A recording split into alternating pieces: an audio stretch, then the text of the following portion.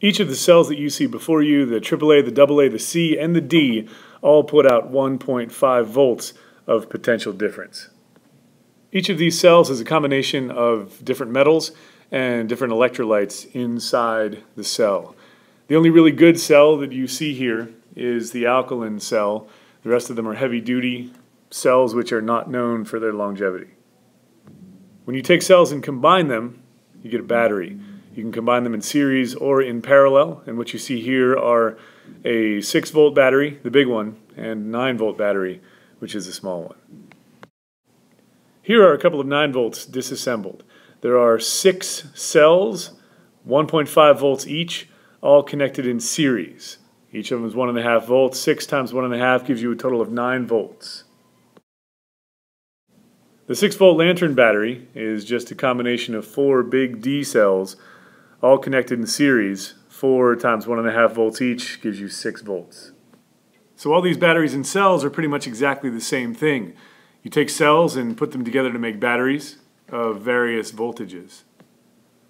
A laptop battery is another example of a combination of cells. This one is labeled as lithium ion, so it does have different metals and different electrolytes inside it.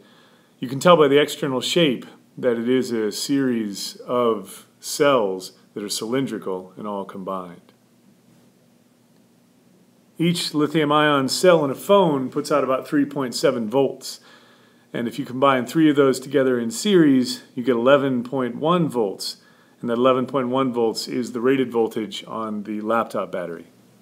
Tucked away in the corner of an engine compartment is the automobile battery. This battery is a lead-acid battery, sulfuric acid and lead plates. And there are a total of 6 cells at 2 volts each.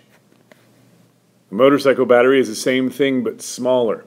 Doesn't need as much energy to crank the motor, so it's just physically smaller than the car battery, but still 12 volts. This work truck also runs on the same 12-volt lead-acid battery. Same thing with the ambulance and with the bobcats. All of these vehicles, the motorcycle, the minivan, the little car, the ambulance, the truck, all of them run on 12-volt batteries. All those batteries are 6 lead-acid cells at 2 volts each. All you have to do is take some cells of different sizes, combine them in series or in parallel to make a battery. Maybe you want to change the electrolyte, use different materials, so you get a lithium-ion battery with a different voltage and an extended life. Maybe you want something that's a small device, so you take a lithium-ion battery, make it small.